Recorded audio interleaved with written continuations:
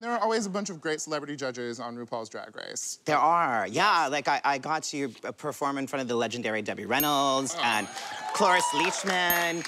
And I mean, and Henry Rollins said I was sexy and hot. Name drop 2 points. I was like, you are let's getting go. a yellow card for excessive name dropping. And But you met somebody pretty great on an airplane, right? I did. I got to meet Sheryl Lee Ralph on an airplane. An original dream girl. Yeah.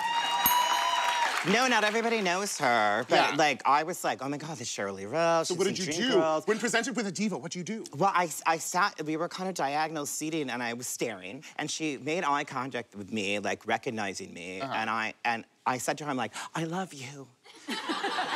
And she said to me, I receive that love. Yes!